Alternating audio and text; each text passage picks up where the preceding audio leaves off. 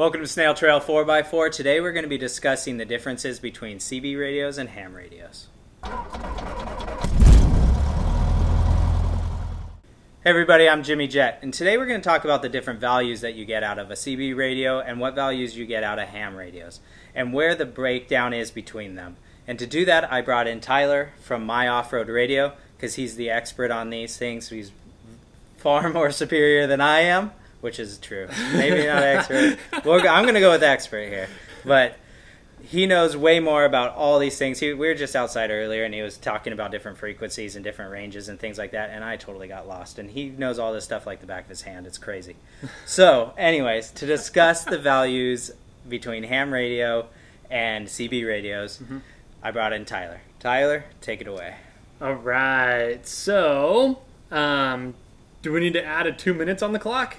Oh, we do need to add 2 minutes. Thank you very much.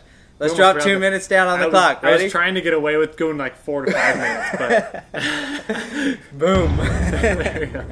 All right. So, the main reasons why you'd want to choose, a CB versus a ham radio, lots of different reasons. Big one is the functionality of the radios.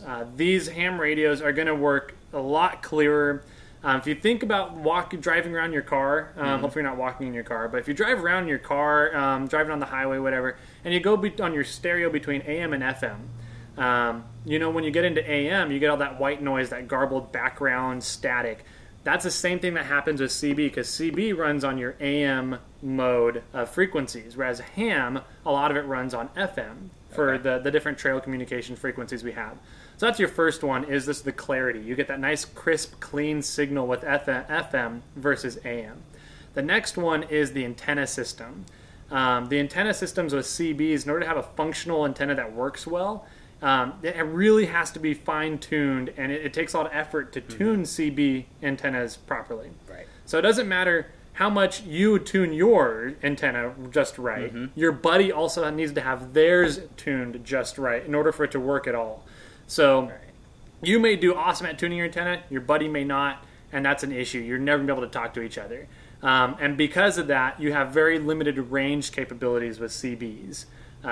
These guys here will be able to get just as much, if not more, range from just a little handheld as your full-powered CB in your car would run. Right. So you have the power limits and the different power capabilities of them too. CBs are very limited on how much power they can use, whereas ham, very unlimited on how much power you can use.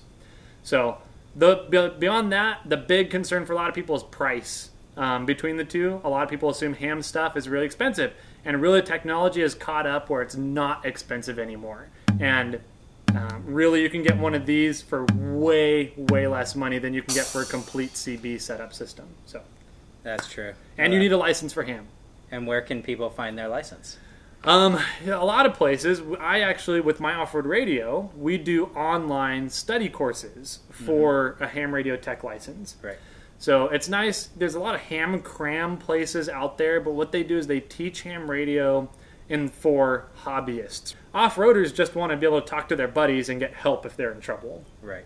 So I keep all of our online classes, the coursework, very relatable to off-roaders. It makes sense. I don't get into using big words and electrical theory words and that stuff. So the tech license, very easy to do. We can do it online. You can do it from your home at your own pace. It's very... You don't have to go out anywhere, 1 or 2 or sometimes even 3 weekends for some classes. So it's all very easily done, very user-friendly at your own pace, at your own time. And that's all on myoffroadradio.com. Once you have the study and you go through the study course, you need to find an exam location with the FCC, and there's links on our website, My Off-Road Radio, to do that. We can get you set up, and I can help you find an exam location too if you need. And then you go sit down, take the exam. The exam really only takes 15 to 20 minutes for most people on a Saturday morning. And then you're good to go. They'll notify you there on the spot if you passed or failed. And then it's about 2 weeks wait time until you get your call sign. Once you have your call sign, you're good to go. Nice. So, yeah. Sounds fun. I can't wait to do it. It should be fun. Yeah. We have a class coming up that we're planning to do in person, kind of a 1-day, 8-hour class. So that'll be fun to kind of sit down and get to go over everything with you so that you don't glaze over when I start talking about frequencies anymore. Yeah, I'll actually have some understanding of what you're talking about. Yeah, that'll be cool. Yep. But thanks for watching. If you have any questions on ham radio or CB or any discussion of either, please put them down in the comments. We'll be watching those comments. Hammer down on that subscribe button, and don't forget, keep crawling.